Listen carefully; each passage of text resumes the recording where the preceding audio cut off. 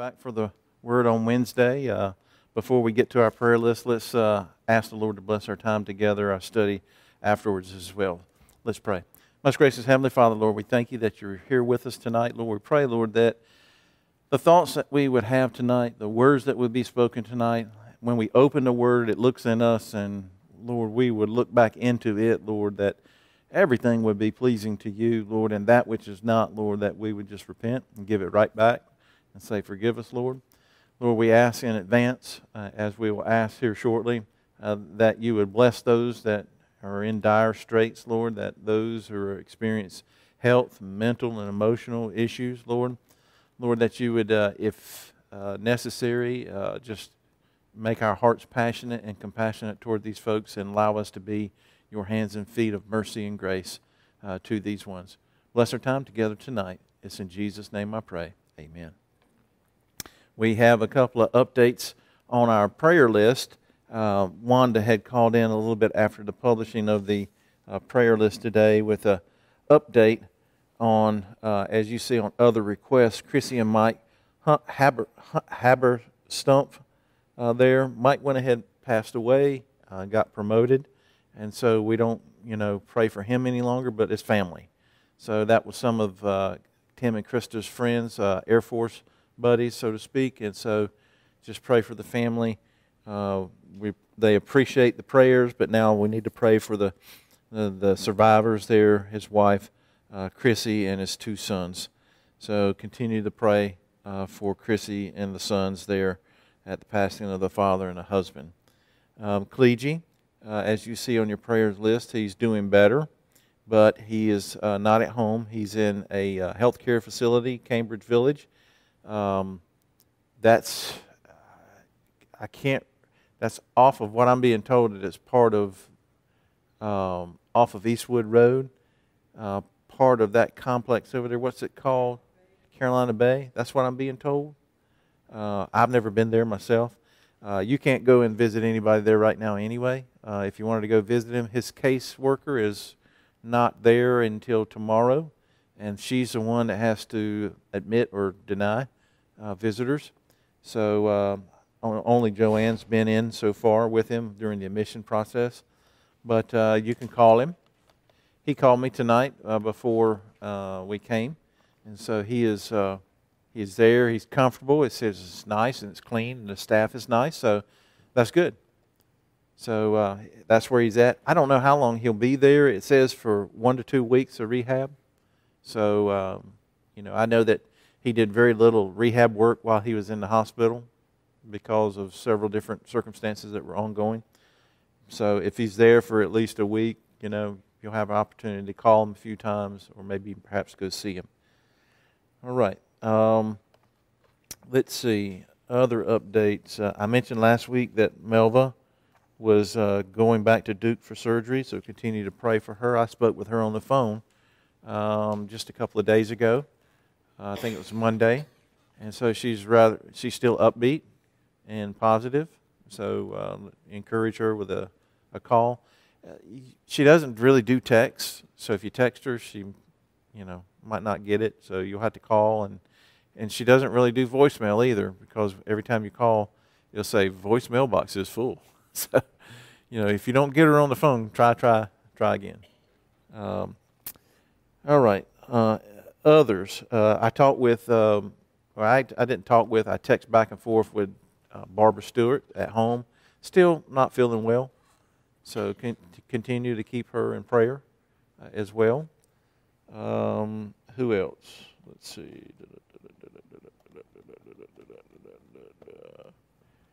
I can't think of anybody else as far as the updates. How about you? Updates, additions, removals? Take you off?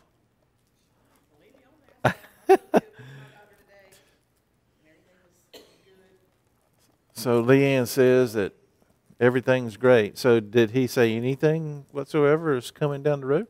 Well, I go back on the 29th, end of the month on my birthday, and we're going to decide if I'm going to do any correction at all.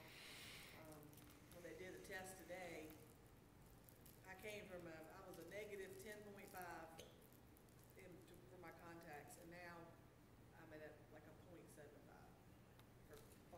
Yeah. So that's like a huge improvement. Yeah, yeah. I could live like this and be perfectly fine if I wanted to. Yeah. But we may try a couple things and just see if I like anything any better. So, but everything's good. All the healing is doing good. Everything Good. is where it needs to be. My pressures are right. Great. Even though I'm still doing the steroid drops, which is good.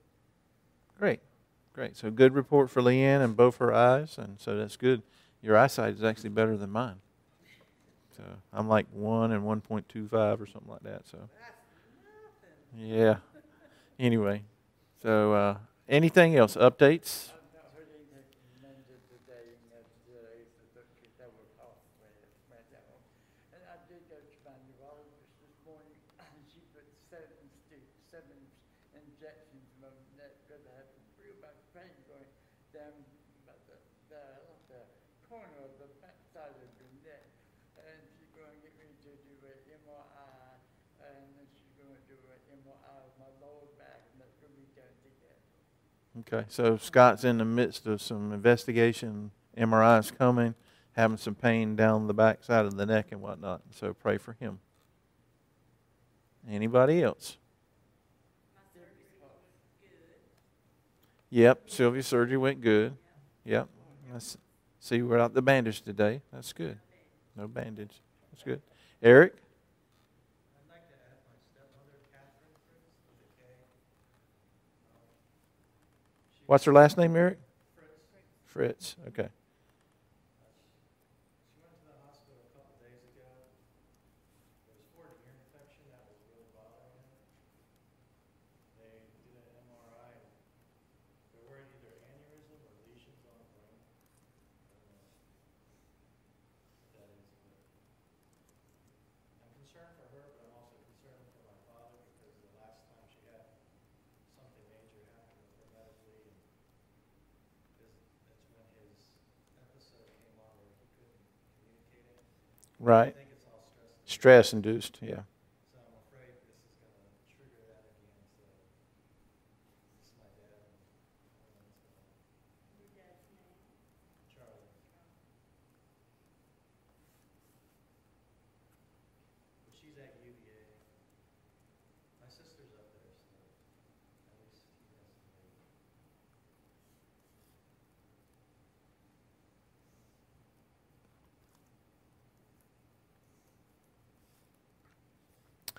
Okay. How about anybody else? Updates? Praises? Hallelujah. Amen. I see Billy. Billy's in the back there. Good to see you. I took Pat to the doctor, the infectious disease doctor today, Okay. and he was very pleased with how things were going. He's reduced her antibiotics some. There, obviously, she has to inject them, but 3 more weeks of that, and then a test. He thinks it'll be cleared up in about 3 weeks. So she was excited about that. Mm-hmm. Okay. Good. Good deal. All right. Anything else? All right. Well, if there's no updates, no more additions or deletions to our prayer list, you can read that at your leisure and pray for those specifically throughout the week. I'll begin a brief time of prayer where if you want the voice of prayer, you can. If not, I'll close us out and we'll begin our study back in Hebrews chapter 12, beginning with verse 25. All right? Let's pray.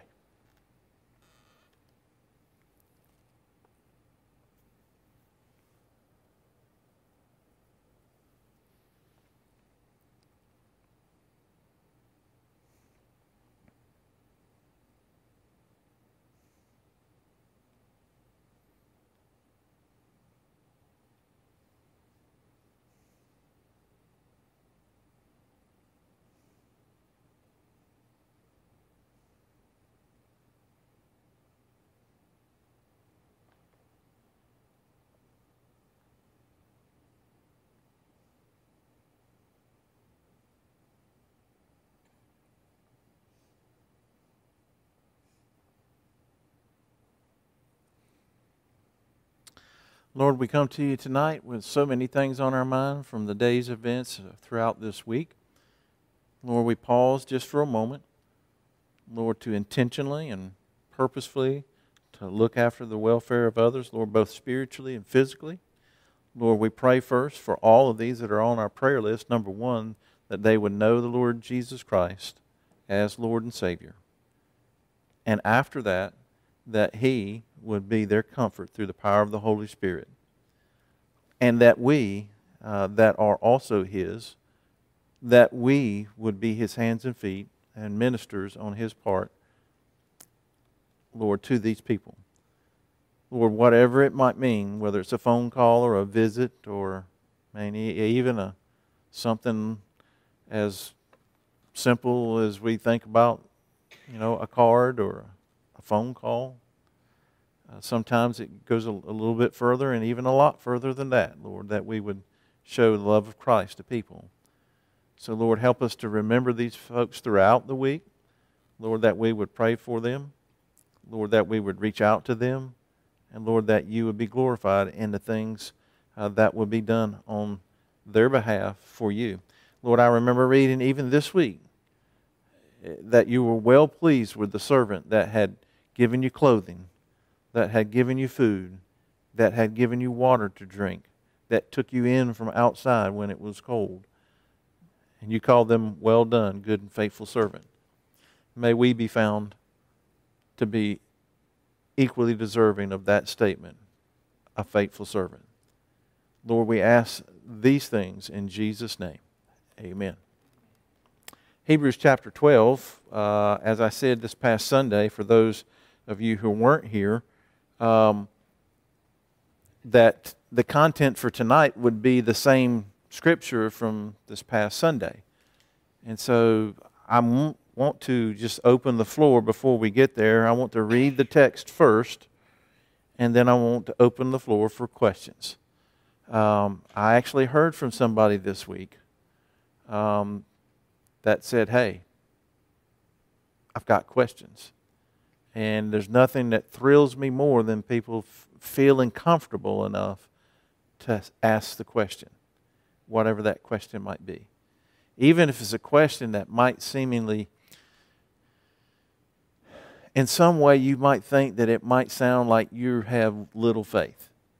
Ask the question. Ask the question. Sometimes we're embarrassed to ask the questions, right, that are in our minds. Don't be embarrassed to ask the question.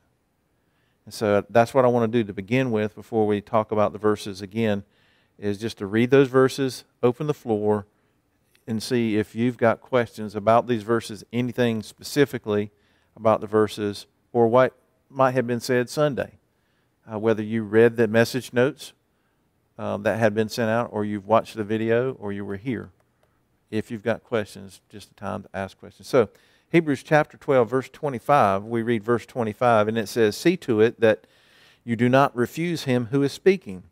For if those did not escape when they refused him who warned them on earth, much less will we escape who turn away from him who warns from heaven. And his voice shook the earth then, but now he has promised, saying, yet once more I will shake not only the earth, but also the heaven. This expression, yet once more, denotes the removing of those things which can be shaken as of the created things, so that those things which cannot be shaken may remain. Therefore, since we receive a kingdom which cannot be shaken, let us show gratitude, by which we may offer God an acceptable service with reverence and awe. For our God is a consuming fire. So, questions?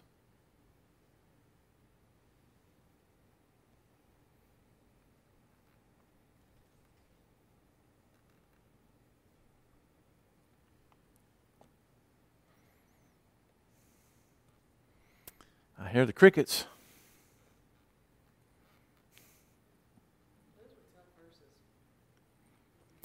So, Leanne says those are tough verses. What do you mean? Just tough verses to ask a question about? Yeah, because I can't form a question really, because I don't know that I really truly understand what they say. Okay. I have a hard time picking out bits and pieces of things to even try to put something together. All right, so like I said in the message Sunday, it's important for us not to take this out of the context of the letter to Hebrews. So the letter to the Hebrews was written to a distinct group of Jews living in a particular place, likely not Jerusalem, likely out of what would be called commonplace Israel. They were likely living in a place that might be something like Ephesus or Colossae or some place like that that would have been more Greek than it would have been Hebrew. So these would have been people who were living in a minority as far as their ethnic, band, stripe of that community. They were living in a time when Roman rule was pretty much most of the Middle East as far as we know, and Southern Europe. And so they were living in something that was even more entrenched into Roman and Greek gods and worship of gods and things of that nature, the worship of Caesar. They were living as a minority in that world, and they were looked down upon because of who they were, just in general. And then when you leave your little subsect of Judaism, you're leaving a minority group, ethnically speaking, and you're going to a religiously, oriented group that is super minority. And so now these groups right here called Christians, and all that comes with that, because there's some that are in the camp, so to speak, that aren't really Christians. These are really taking it from both sides. So from the Greek and Roman side, and also from the home folks, the Jews, which they're kinfolk and relatives. And so they're caught, and I use that phrase, between a rock and a hard place, or hard spot. And so they're being persecuted in there. And so the purpose of the entire letter, not just this portion of this letter, is to do a comparison and contrast between the old and the new, and show the superiority of the new over the old. That still goes right here. But with the superiority of the benefit, the peril increases as well. The rhetoric of the peril increases, and it does here in this particular passage. This is one of the 3 passages in Hebrews in which the warning gets really strong. Really, really strong.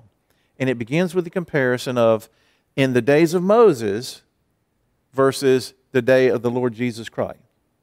So, how many of you are familiar with the phrase, the day of the Lord? The day of the Lord. And so when you hear the phrase, the day of the Lord, this is what it should bring up into your mind. Judgment. And it's not judgment for everyone, it's judgment for the non-believer. The day of the Lord is what's being referred to here in some part. And he's saying, look at what it says here, see to it that you do not refuse Him, capital H. Okay, I think that's really talking about the Holy Spirit. It could be Jesus, but I think it's talking about the Holy Spirit there. Him who is speaking. And I made the reference Sunday that who is it that speaks to us? When the data of the gospel, when the fact of the gospel reaches our ears. Scott comes and testifies to a neighbor, for example. That's transference of information, transference of data in the technology world today. That's just transmission of data. What is it that makes that data in the receiver ring true? Or for that receiver to say that is true? That is Him, capital H, who is speaking to the within person, to the inside. See to it that you do not refuse Him who is speaking. For if those, this is referring back to the Old Testament, for those who did not escape when they refused Him who warned them on earth, who was it that warned them on earth? Moses. And then after Moses, who was it? All the prophets. And so it could be plural, it could be singular, but they're all performing the same task of warning. That's what the prophet does. Thus saith the Lord, straighten up and fly right. Straighten up and fly right. And so we have this comparison here of the old Moses who refused. We could take that quite literally. Much less will we escape who turn away from him, capital H again, who warns from heaven. You see, the gospel is not good news unless there's bad news. You have to have something to compare. You can't have light without dark. What is light and what is darkness? Darkness is the absence of light. And so you can't have the good news of the gospel except there be something on the other side of the scale, so to speak. And here's the thing. If they didn't listen to Moses and the law, and they received their just condemnation, which included death in some cases, people fell dead. People were bitten by serpents, right? People, some people were, the earth opened up and they fell in the earth. Go back to Joshua's day. Remember when they went to Ai and they took some of the goods and boom, gone right to the earth. Swallowed them up. Boom, gone. King Saul died because of his wickedness. He was taken off the throne.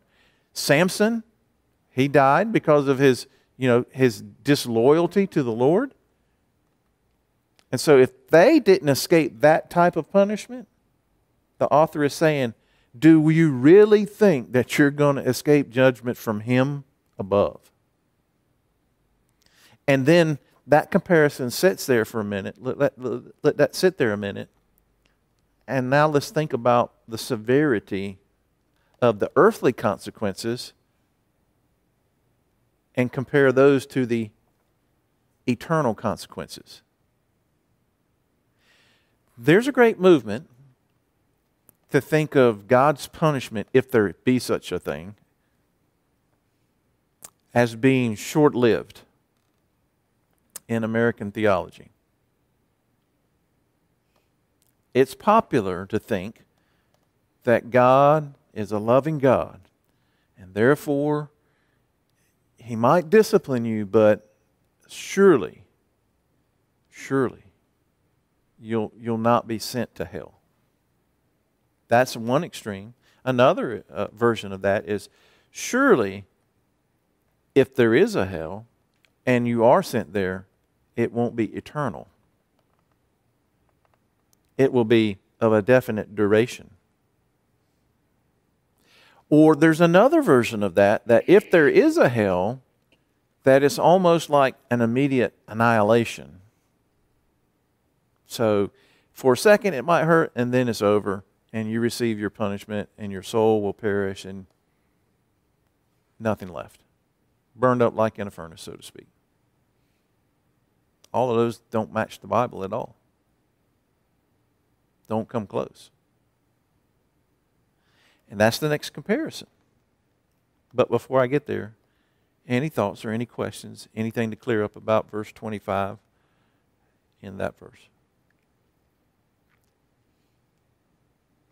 So who do you think would need to hear a warning like that?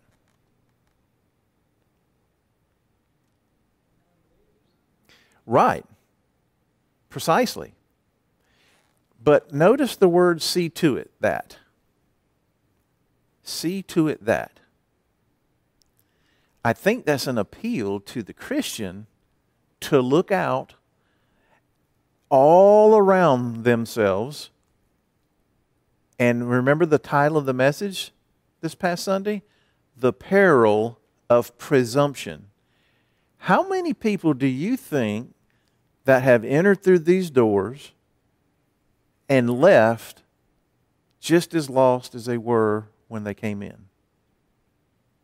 How many people do you think have entered in through these doors, not just on one occasion that way, but for day after week, after month, after year and year and year and year and year? Think carefully.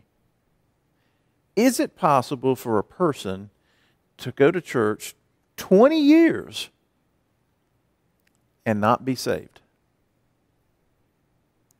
Dr. Bennett used to teach, and when he taught on eternal security, he would often tell the story of his personal secretary in Fort Smith, Arkansas, at First Baptist Fort Smith, Arkansas, who during a staff meeting, now I'm talking about boardroom type staff meeting. This was a church that Dr. Bennett taught 1,000-person Sunday school class every Sunday morning. Listen to me. 1,000-person Sunday school class every Sunday morning. That he led 5,000 people through the evangelism explosion training. This was a huge church, the largest church in Fort Smith at that time.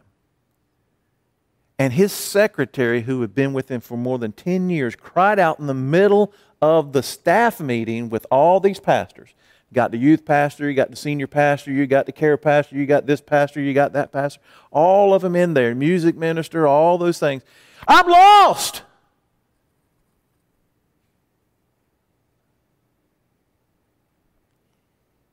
And Dr. Bennett looked at her and says, "What are you talking about?" She looked like, she talked like, she dressed like, she attended like, she looked just like she was born again. Did all the things that would make one think that she had been born again. But in the middle of that staff meeting, she recognized through whatever was said or what the Holy Spirit did, and she cried out and she received Jesus in that staff meeting. Been with Dr. Bennett 10 or more years as his secretary. And as his secretary, you know what she did? Dr. Bennett would handwrite his messages. And I have electronic PDF or JPEG pictures of some of Dr. Bennett's messages, handwritten. And I also have the electronic copies where she would type his messages. And she did that for more than 10 years. And she was lost.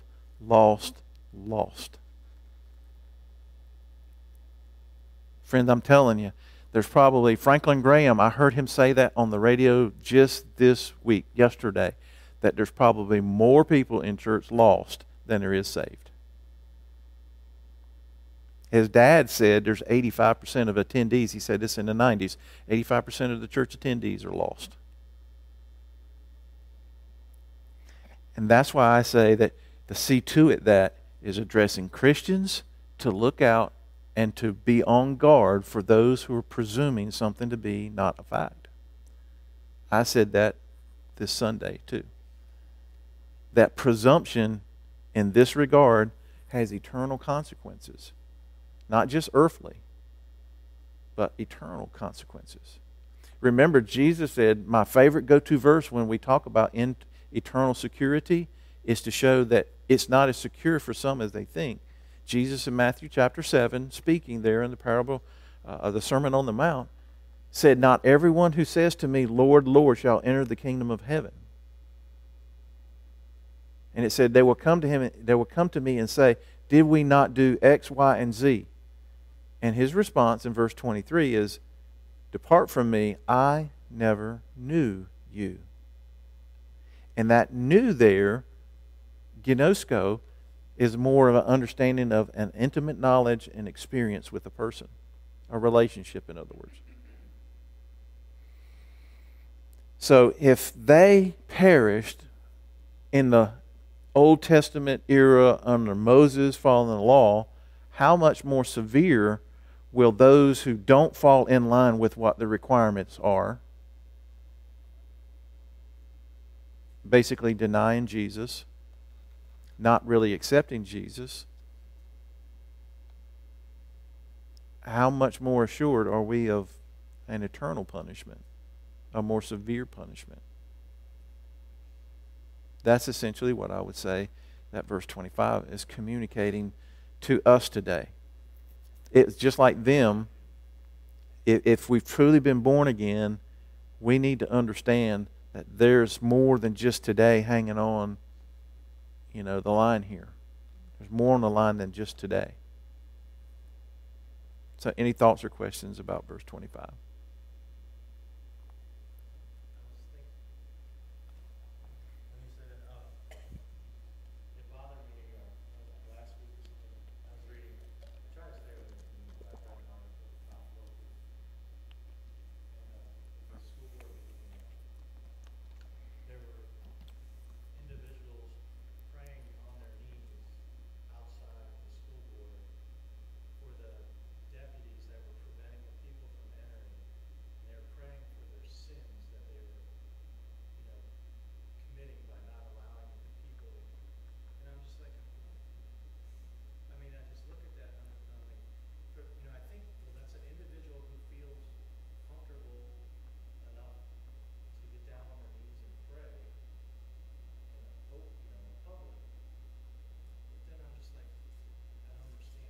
It's just like because the deputy's just trying to do his job. He's not, it blows my mind. I feel as a pretty good Christian, I look at it and go, what the heck is he doing? I mean, I can't imagine what the non-Christian looks at that person. It just, it frustrates me. Yep. When I see things like that, I'm always reminded of the mistakes that I've made in the past. How prone I am and how prone everybody else is likewise. So even good, well-intentioned people doing what they think is the right thing for the right reasons can be wrong. And so we're all prone to that. None of us are immune. There's no vaccination for that. Only death. So anyway, so any thoughts about verse 25? I think I can relate to that, being someone who was in church but wasn't saved. Mm-hmm. From birth all the way through my 20s. Growing up in the Methodist church, I was there, I went to youth group, I did this, that, the other, even taught Sunday school. But until I came here, I never even heard the word relationship. Mm-hmm. So I know that I was there all that time thinking I was on the right path, doing the right thing, and I wouldn't have gotten to heaven if I died during that point, I don't believe. Yep. So what is the faith? What is the assured faith? It compares again the days when they stood at the mountain of God in the Old Testament with Moses. It says, and his voice shook the earth then, back in that day. He says, but now he has promised, saying, yet once more I will shake not only the earth, but also the heaven. And I mentioned, Doug, this past weekend as being our resident scientist and, doctor in physics, because that's what he specialized in, was physics and mathematics. He's actually a PhD. And so he is a earned degree individual. And if you've ever talked to him, you can discern that pretty quickly. He's very analytical, engineering-like, very precise. And he actually came to me after the message this past week and said, I really like the reference to physics. Of course, that's in his wheelhouse. But if God has the power to just vibrate terra firma, the earth, he created this stuff, as I said Sunday. He has the power to do it precisely what it says right here, to shake also the heavens. He has the magnitude of power to shake not only this earth, but this solar system and the universe to which we belong. And if you go read after Revelation 9, I think it is, or 6, onward, and you read Daniel, and you read Peter, 2 Peter, I gave the reference to 2 Peter, they talk about in Revelation the end of what we know now during the tribulation and the after effects of the tribulation, that the earth will be basically incinerated or vaporized, so to speak, and into non-existence. And that's what we're talking about here. It says, quoting the Old Testament because it's in capital letters. And he says, verse 27, this expression, yet once more, denotes the removing of those things which can be shaken. What can be shaken? The created things, it says, as of the created things. So that, purpose statement here, the creation is going to be removed so that only one thing remains. That's that thing which cannot be shaken. And what is that? That's God and God's kingdom. That's God and God's kingdom. So the awesome nature of the power there is just mind-boggling. I mean, if we had any idea of the size and scope of the universe, or the complexity of even this solar system, for example, the power that it would take to just eliminate it, it's just mind-boggling. That's the type of power that will be unleashed, and that's the type of power that people who do not know our Lord will in some sense experience. So, consequently, therefore, chapter 12, verse 28, therefore, since we receive a kingdom which cannot be shaken. Who is that? That's believers. So we have believers and see to it that, and we have believers and therefore, since we receive a kingdom that cannot be shaken. God cannot be shaken and His kingdom cannot be shaken. Since we receive a kingdom which cannot be shaken, let us live in a way that shows God gratitude. Might be a way that you might paraphrase that. Let us show gratitude by which we may offer to God an acceptable service with reverence and awe. And so this past weekend, we defined a term there, what is acceptable service? And we said that phrase has the idea, the connotation of worship. Worship. That harkens us back to what Paul said in Romans chapter 12, verses 1 and 2. Anybody remember what those verses say? How about just turning there? Let's get a little bit more Bible calisthenics in tonight. Romans 12:1. Romans 12:1. Yep.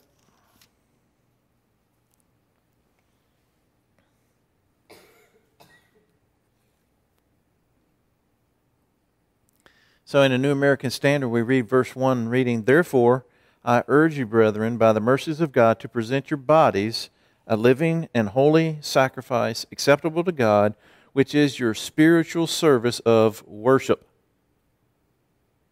That ties directly into the idea that the author of Hebrews has right here, is that our gratitude is expressed in worship. And we said, well, what is worship? Remember what we said about worship? Worship can be expressed in anything and everything that we say and we do, including our work, including our recreation. All of those things that we do in our life can be expressions of worship to Him. It's not just meeting here on Sunday and singing hymns or, praise music. Everything that we say and do can be an expression of worship.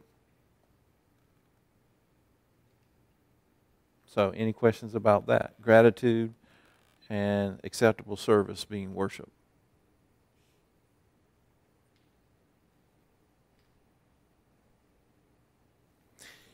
Something else that can be rendered acceptable service. Remember that 2 weeks ago, the text that we had was out of Matthew 21. Remember, it was the parable of the two sons. They were asked to go into the vineyard and work. And so those two sons were asked to go into the vineyard and work. One said no, but then later had remorse and changed his mind and went and worked. And one said yes and didn't go into the vineyard and work. Our actually doing service, the work of the Lord, can be worship. So actually doing what He's left us here to do, it can be considered worship. And then I mentioned Dr. John Sailhammer Sunday. Dr. John Sailhammer has passed away, but he was at Southeastern while I was there, and then went to Master Seminary in California, where he passed away. See, there is some health dangers on the left coast. So that's California, by the way. Anyway, he's with the Lord, and he, in his Old Testament research, particularly in the Pentateuch, the first 5 books of the Bible, specialized in the book of Genesis, and he's the one that coined the idea and the phrase workship. That Adam and Eve were placed in the garden, and everything that they did, including the idea of tending the garden. Like, do you think really the garden needed, like, weeding? No. Do you think that the bushes needed pruning? Probably not. But what were they doing? They were doing what God told them, tending. They were probably harvesting fruit, eating, just looking after things.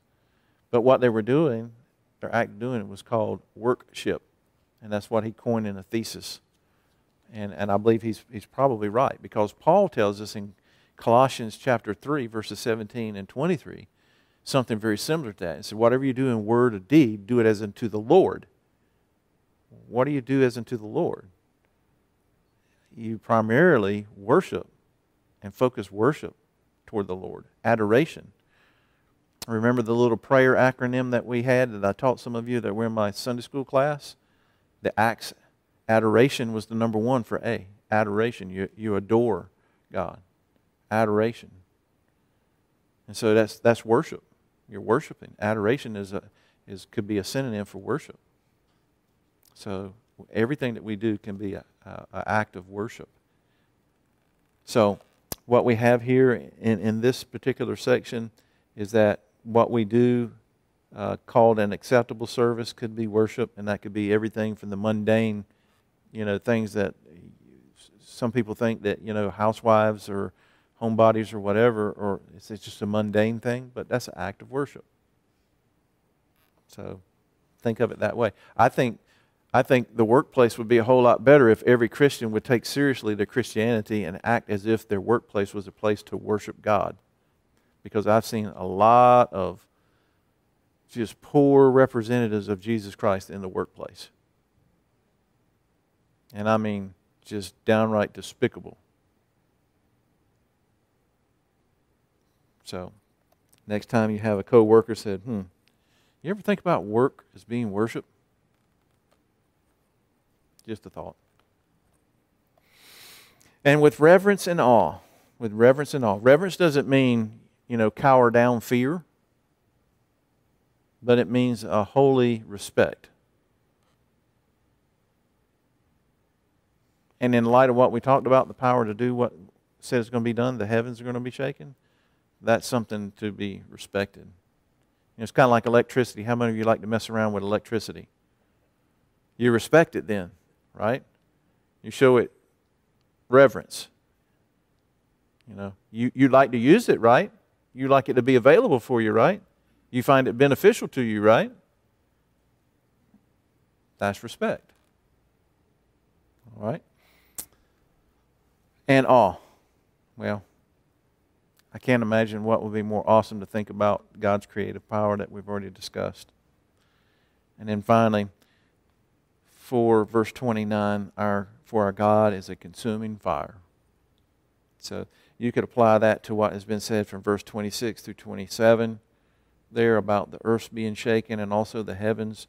You could apply that as the whole act of that as being a refining process of all the creation to bring in the new heaven and new earth, which will come down from God.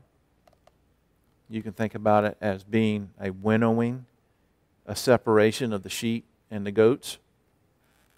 You can think about it as, just the new creation, as through fire. So, the object here again is to compare the old to the new and say, hey, look, this over here was a picture of what would be better That is this over here, the new. And be careful if you act like those back then did here and forego, delay, or refuse, know for certain that your judgment will come. And it will come in a magnitude much greater and more fearful than they hear. So that's just the gist of what's going on there in this passage. Jonathan Edwards had a sermon that he preached, and he circuit preached thousands and thousands and thousands of times, called Sinners in the Hands of Angry God, based out of a text in Deuteronomy 31. And when I read through this passage, that sermon came to my mind. And I went back and I pulled up just the introductory notes to it and began to read it and read the verses out of Deuteronomy 31 again about what he was thinking and trying to communicate to people, that it's a perilous thing for a sinner to fall into the hands of an angry God. And one day there will be an angry God that comes. And when Jesus comes again and stands for the second time on the Mount of Olives, you can literally say without any reservation that all hell will break loose. The lion and the lamb will come with one accord and speak destruction upon all those who don't know the Lord Jesus that day. Lord, we thank you that even in the midst of things that are hard and difficult to understand, Lord, you give us little tidbits and little places to grab a hold of, little pieces of truth, Lord, that we can sink our teeth into and hold on as you begin to teach. I'm reminded so much of how Jesus spoke so many times, sometimes in parables and sometimes in straight language, and the disciples came back and said, Lord, what did you mean? And so, Lord, if there are any of us that are here, and myself included, happens so many times, Lord, let us not be embarrassed by that. For if our little infinite or our little finite minds could grasp the infinite, Lord, we wouldn't need you. You would not be but one of many gods. And so you are the only true God, infinite in knowledge and understanding. And Lord, we struggle. That's why we need you in the person of the Holy Spirit to take these words, to sink them deep in our heart, and to bring out and to draw out the color and meaning, the breadth and the depth, as, Lord, we meditate and as we live each and every day, more like Jesus than we were the day before. It's in Jesus' name I pray. Amen.